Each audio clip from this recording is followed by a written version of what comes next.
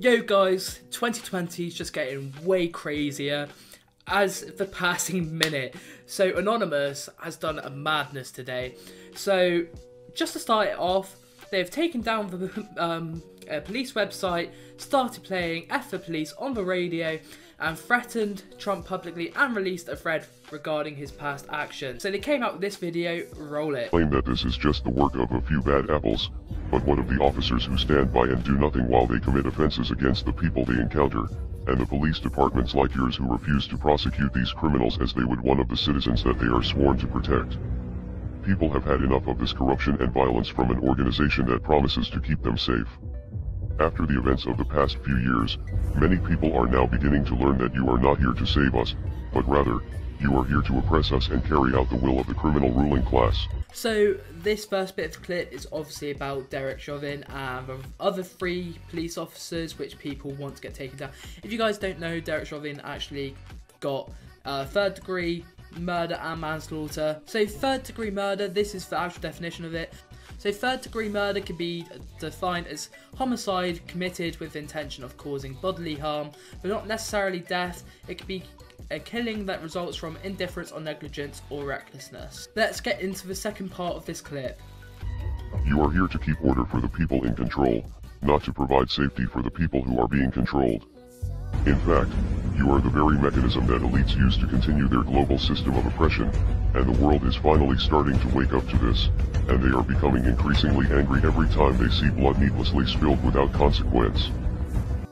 So first major thing they did was expose Trump. Everyone knows that he's got a bit of a dodgy history and that there were these allegations towards him. But it says, in addition to Stephanie Clifford, aka Stormy Daniels, and former Playboy model Karen McDougal, Cohen reportedly helped settle a number of rape cases involving Trump. WMR received a list from a reputable Republican source of these settlement claims, of all which involve male and female minors. Crazy.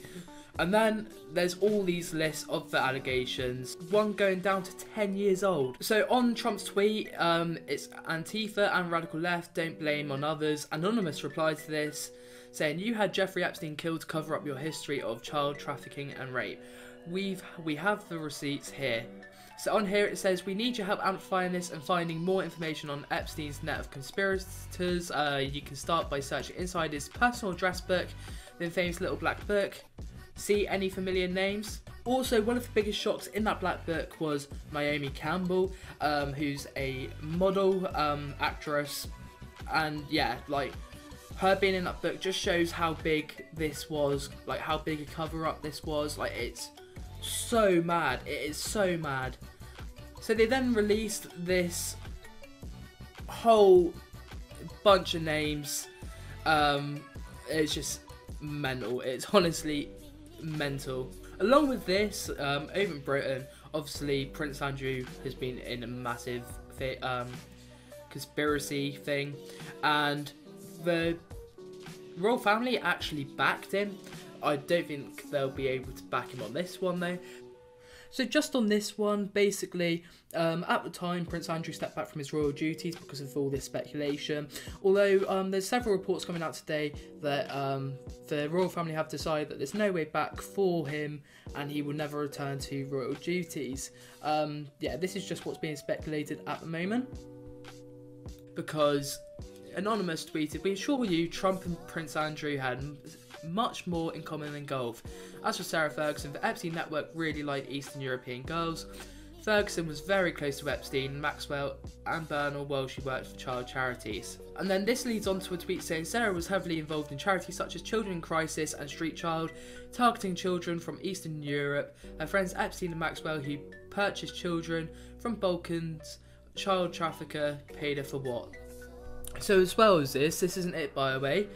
Diana's death, Princess Diana's death, obviously that hit the country by storm when that happened. Like, if you're British, yeah, that absolutely shocked everyone. But they say, around the time of her death, Diana was visiting hospitals and care homes. Jimmy Savile was preying on at all hours of the night. consult Elm Guest House victims and recorded Palace rape victims. So they've got a receipt here. It takes you to a tweet. So when you click on this receipt, it takes you to an article from a Mirror, and it says about an Elm Guest House survivor that claims that he was subjected to horrific abuse at the Elm from the age of 10, and that Diana saved his life, and they actually kept in touch. Anyway, there's a story about Prince Charles that I'll get into now. It says, Princess Diana recorded the testimony by a rape victim of Prince Charles's staff. A missing tape last seen in the possession of Paul Burrell contains evidence of alleged rape within the royal household, which police were not informed of at the time. Emerged yesterday that the 30-minute tape, which has now disappeared, details claimed by a royal servant who says he was raped twice by a man who works closely with Prince Charles. One of the incidents was said to have taken place in Egypt, the other at Royal Palace. The alleged victim, who was being paid less than £10,000 a year, is understood to have left the royal household with a £30,000 payout. That's nothing really if it's for the royal family, that's all I'm going to say.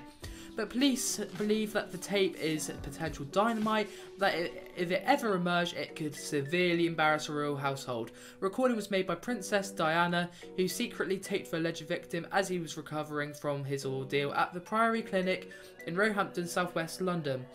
The prince kept the tape in a mahogany box at Kensington Palace, along with highly sensitive letters and a ring given to her by James Hewitt. The tape was heard by Mr. Burrell and Diana's sister, Lady Sarah, not even going to bother pronouncing that, shortly after Princess died, but when Lady, again, asked Mr. Burrell for a box to be returned to where the tape and other items were missing. Mr. Burrell denies having them and claimed they disappeared from Butler's pantry. Christ almighty.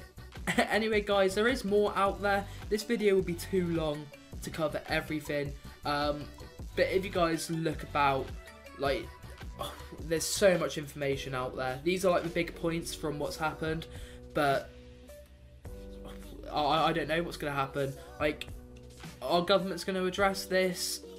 Like, millions of people talking about this now. It's so big.